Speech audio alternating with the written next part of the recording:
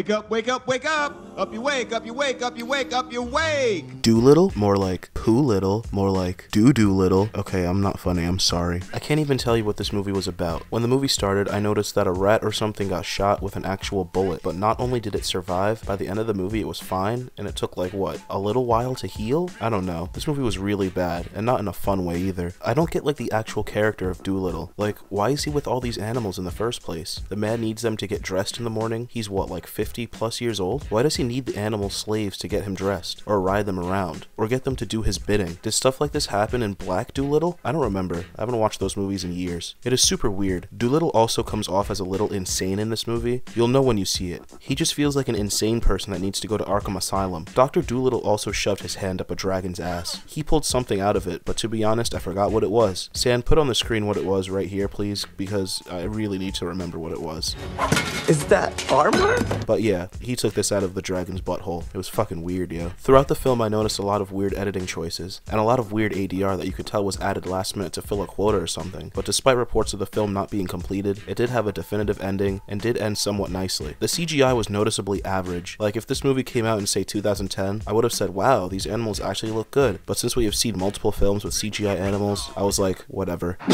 Dolittle, more like do, am I right? Dolittle is the latest film by Stephen Gaghan, the director of Syriana and Gold. I haven't seen those movies, but they both kind of came and went. But he's gotten most of his credibility as a writer, known for writing the Oscar-winning Traffic, directed by Steven Soderbergh, and a Call of Duty game. No, not this one, or this one, this one. Yep, I'm not even gonna mince words here. I'm astonished this film even got made in the first place. Funding a CGI-heavy adventure movie directed by someone who hasn't done anything remotely this big, who also happens to not be the most consistently acclaimed writer-director, was definitely a bold choice to make. A choice which does not pay off at all because Dolittle is terrible. The VFX and production design are equally unconvincing. Because of this, I had a problem getting invested in the movie on a basic level, so all I was left with was the story and the performances, and both of those things left me high and dry. The story is so fucking bland. As soon as the movie starts, you know exactly how it's going to end. It's very cookie cutter. There's no nuance or moments where you think maybe this movie will provide something new. It's very upsetting sitting in a movie theater where 2 minutes in you know exactly where the movie is going to go, yet the entire movie is still ahead of you. It was frustrating, but since the movie was incredibly boring, it lulled me to sleep many times.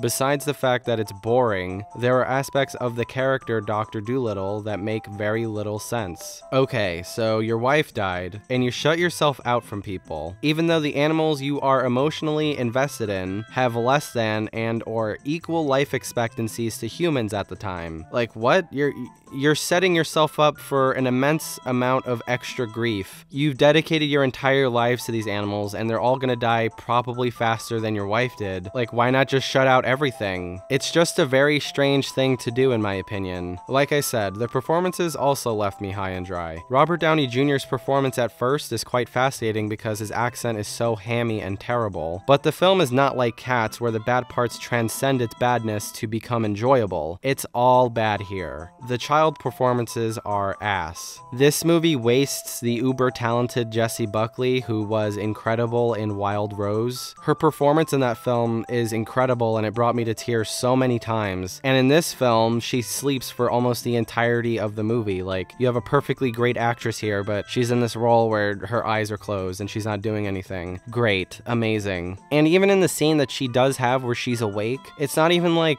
good.